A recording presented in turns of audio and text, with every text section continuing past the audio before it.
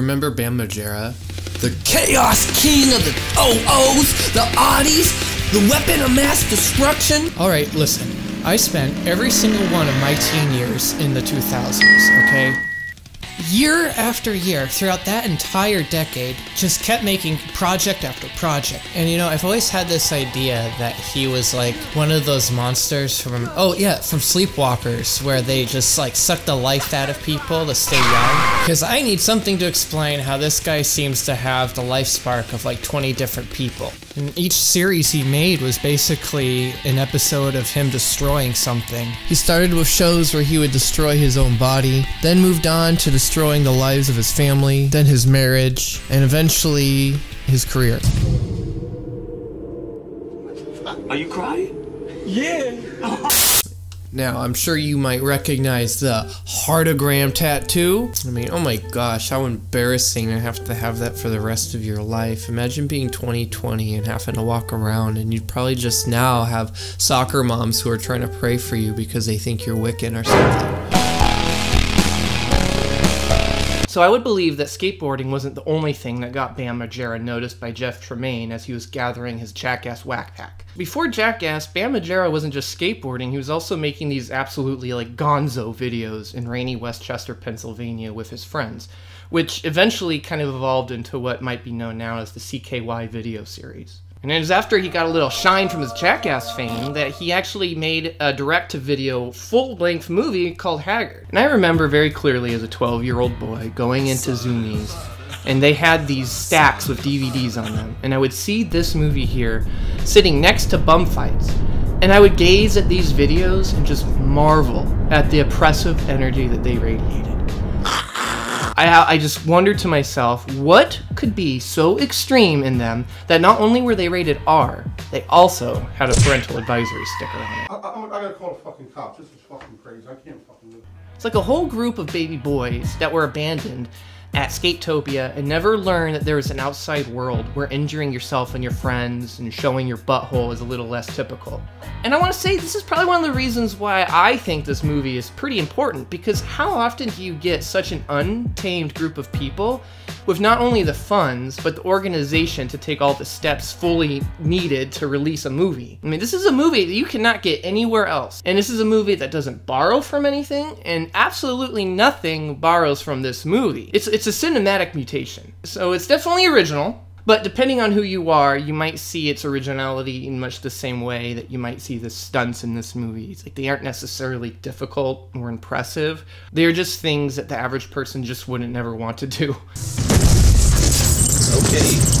Now, like I mentioned, this was supposed to be a sequel to Haggard, which came out in 2003. Finally, it wasn't until 2009, because of setbacks and whatnot, that this movie came out under the title Minghags, which I think kind of explains its obscurity, because in 2009, the dominoes leading up to Bam Margera's appearance on Dr. Phil had already kind of started falling. I mean, this is one of the most unhinged and repulsive movies I have ever watched. And it takes seconds of watch time before you already feel like this movie is taking you victim. Yes, behold, the garbage juicer. Huh? What? Oh. What? Oh my gosh! It's complete chaos at its very structure, okay? What most filmmakers do is they come up with a basic idea and then they kind of work to find a series of events that support that idea. From what I can tell, not this movie. This movie almost watches like the crew just kind of showed up to random locations, got shit-faced, and just did whatever their demented drunk minds thought was funny that day. So yes, there's this basic story of this invention called the garbage juicer that turns your garbage into root beer. That's the best damn root beer I ever had. And it gets stolen from Bam Margera's crew, and they need to go get it back.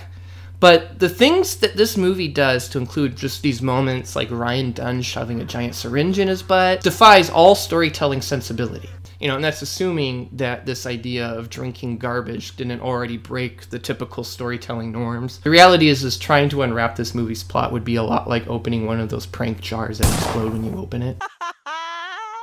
Probably a better place to start would be talking about the sprawling cast of this movie. Now, something that's probably most notable is that almost every single person that appears on camera, no matter how insignificant, was somebody that Bam personally knew. He invited his skateboard friends, his cigar shop friends, all sorts of random people that have just this unique history that led them into this mess. I mean, of course, there are the usual suspects. There's Ryan Dunn, who plays Bam's hopelessly cucked friend, who spends the whole movie trying to gain the respect of his girlfriend Libby, who has a questionable relationship with her ex. And Brandon Dicamillo, who not only plays 2 main characters, but count them like 5 other sub-characters in this movie. And he manages to find a uniquely grating voice for every single one of them.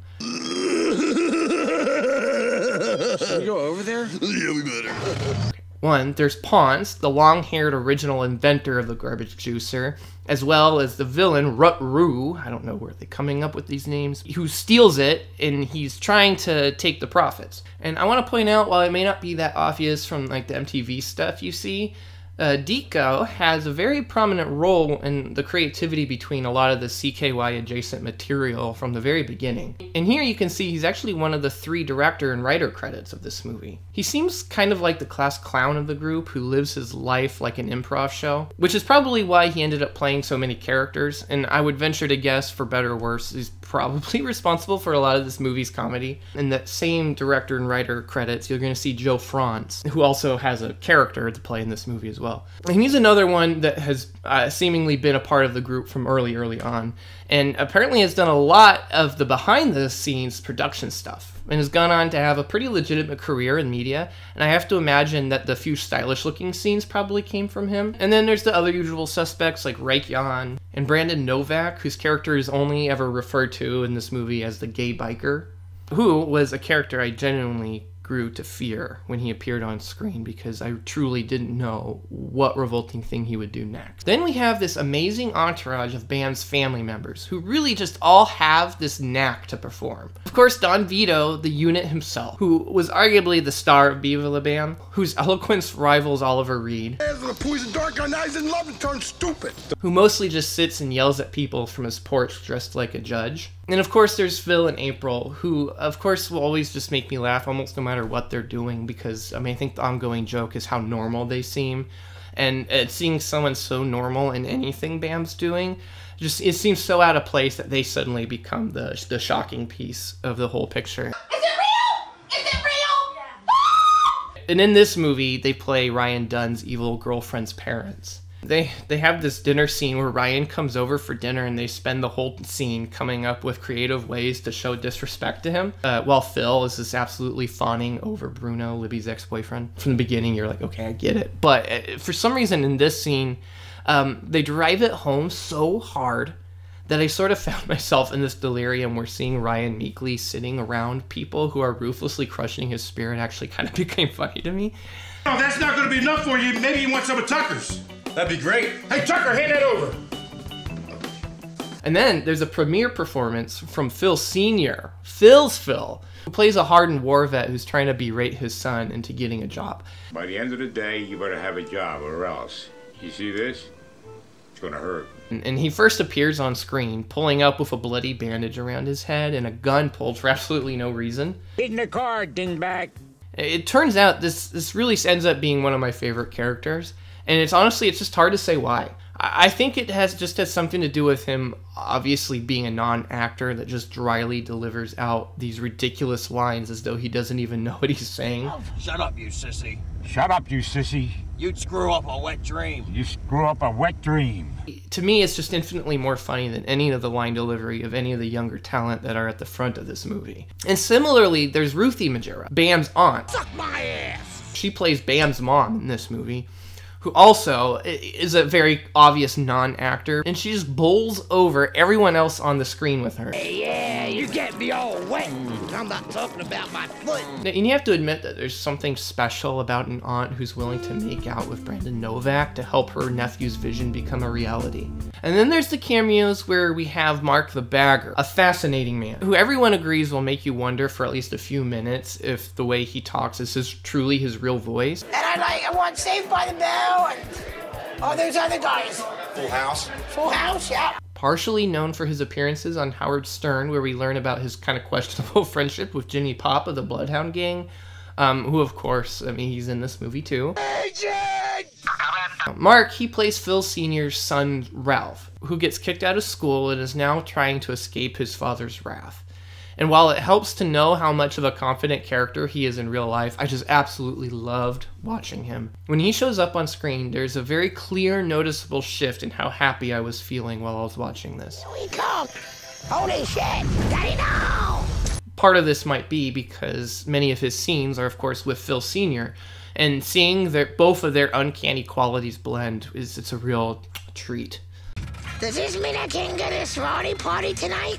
No panty raise for you, asshole. Daddy, no! Shut the hell up. Plus, several obligatory fan service cameos, like a brief sequence with the Dude Sins. I'm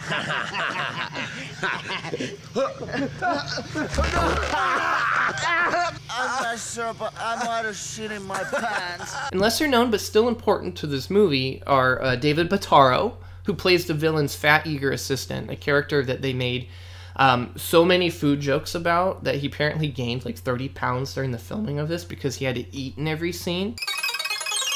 And last on my list is Bam Margera. Plays this character Lenny.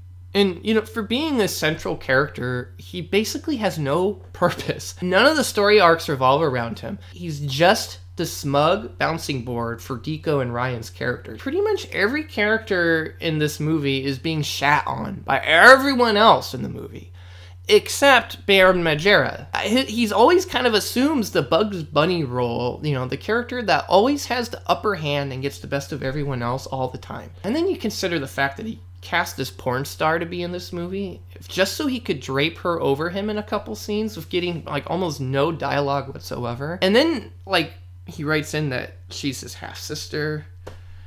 Get off your sister, you little dirtbag! It's my half-sister. My problem isn't necessarily how douchey it all is, per se, but how unlikable and uncharismatic he is every time he's on screen. We already know the whole thing about Ryan Dunn's character, but I'm going to point out, I only really laughed when Bam wasn't in the scene making these ruthless, unwitty quips about the whole situation. I am not attending any party where you're going to humiliate yourself more than you are now, which is pretty bad.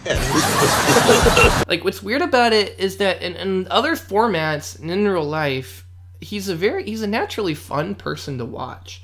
But here, you are kicked out of your house, and you're more than welcome to stay at my place. You're just saying that because we got drunk together. Yep. So, considering the zigzagging story, huge cast of constantly shouting people, it should be apparent that this movie is pretty packed with energy. But what kind of energy is the question, though? There's plenty of beautiful forms of chaos you can integrate into your art.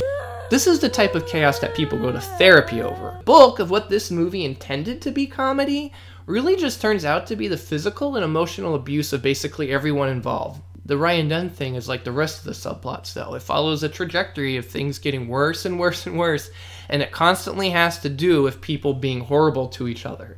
Then there's this house party, where basically everyone conspires to trick him into getting in bed with sweet little Ralph. And then, once they catch him, they broadcast it to the world that he's trying to sleep with a guy. And then he goes on to become like the pariah of the town because of it. Oh my God!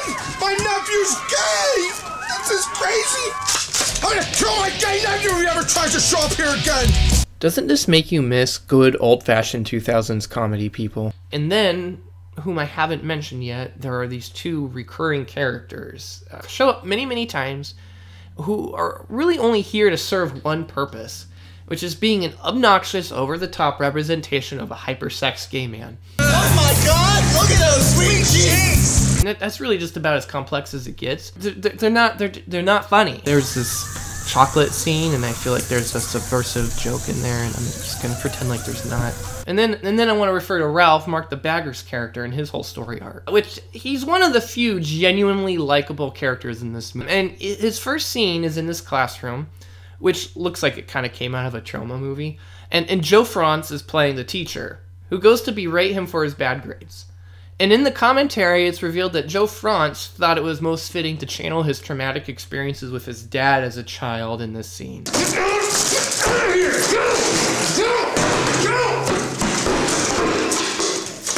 And I think in most instances, the average person usually wouldn't refer to their abusive household vibes when they're trying to make a screwball comedy. And then there's just plenty of scenes of just completely random aggression.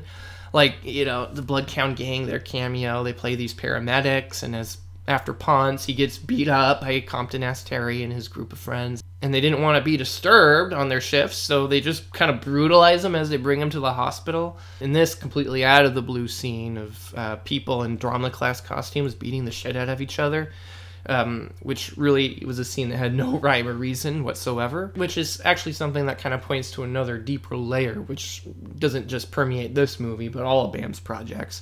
It's the celebration of pain and bodily harm. I guess it makes sense that given the feral nature of these people, that their instincts for war and pain is a little more alive than the rest of us domesticated kitty cats. And I've always found this kind of relationship with pain to be kind of fascinating. What is it in their minds where they're like, we need to make this movie funny, and the thing that they think of is just punching somebody in the face?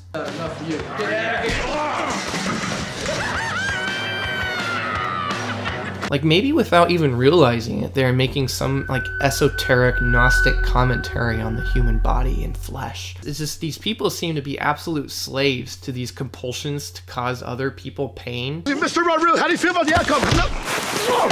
Yeah, that's how I feel. I'm better than your face, stupid! It seems like there's just something that wakes up in the bowels of these people that just kind of overcomes them with an impulse to destroy, and they just throw a punch. Oh my god, you have a fat lip, dude. You okay? I think you actually knocked out one of my teeth. No, dude, I'm missing a tooth. I didn't hit you that hard. Yeah. And I've always found it really remarkable how, like, they still have this cohesive group that is on board with this idea that at any point in time their tooth might be knocked out. Now, I can sort of understand the physicality and aggression, considering plenty of them were involved in Jackass, and that was already their brand. Bam seemed to need more of his own ingredients to add to the hostility of this movie's atmosphere. And one of those ingredients is just the absolute putridity.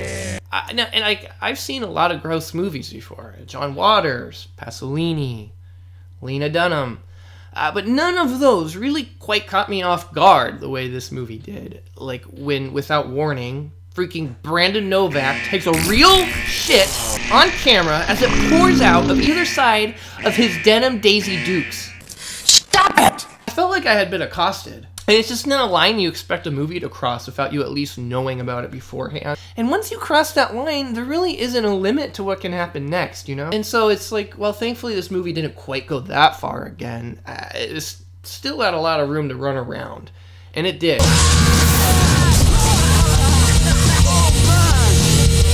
you okay?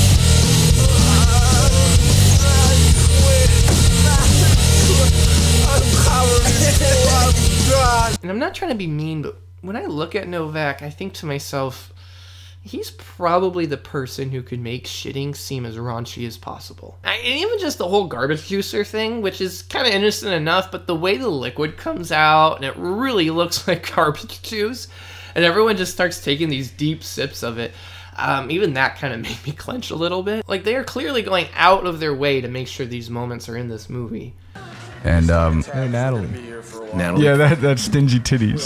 That's Missy's friend. Natalie Camagna. She's awesome. She actually had a problem with picking her nose and eating the boogie on camera, and then I begged her, and she still didn't do it. And I think you gave her like $50, and then she did it. Which goes to show anyone can be bought. I think if you're an intuitive person, you can kind of gather from this movie that many of these ideas did not come from sober people. And then you start noticing like how many scenes in this movie are either at a bar showing excessive drinking, and then even when they're not at a bar, they're still drinking anyway. You know, you start to get an idea. There's a good chance there's a probably pretty dysfunctional underbelly to this movie. And the reality is when you have this much vibrance, you really run a great risk of tumbling into excess. In the commentary, he goes from scene to scene mentioning how drunk he was in every single one of them. And then like how Novak, he kept sneaking off to do heroin during these scenes. Told him to be here at 8 o'clock in the morning sharp.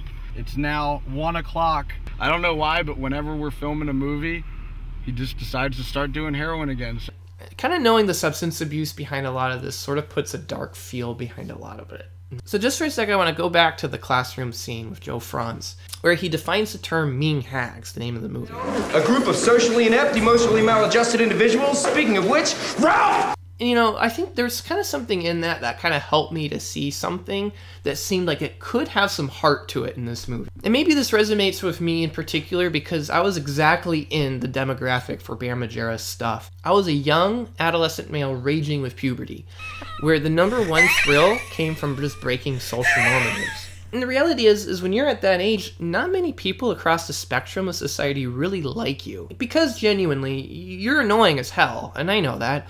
But at the same time, you can't help it. And in that period of life, sometimes you can really start to internalize these feelings of rejection from... And at this stage in life, the magic always happens if you're able to get together some camaraderie of weirdos who also have the same naive lust for life. And if you manage to get together a little clique, and it's not that uncommon, I don't think, for people to start making kind of these monuments of sorts to your common acceptance of each other. And in a lot of ways, that's what I think the CKY videos were, which this is kind of really an extension of that. You know, the beginning of it all was way before YouTube, and I don't imagine that there's much expectation that many people would ever see these videos. It was untainted by any need to be in any way commercial. And honestly, this is what I think might be the most cool thing about this, is Bam Margera really did persist in keeping those roots alive long after he had hit real commercial success with other stuff like Jackass. I think it's rad that he stayed in Westchester, Pennsylvania and continued to feature it in all of his stuff, which I'm going to admit I do really like the look of the city on film. And I think it's rad that even though all he does is abuse them the whole time, he keeps his childhood friends involved in all of his projects. And despite the delays, we have to mention that Bam made a relatively shoestring movie with $750,000. And a year after its release, Jackass 3D came out, and that was made with $20 million. And then you consider how much of a pain in the ass it is to actually get a movie made. It's hard not to see a little passion involved in this. And I'm glad this movie exists in Bam's universe, okay? I'm happy to hear that he does indeed have some memories from making it still. And I feel like a way more experienced movie watcher having seen this.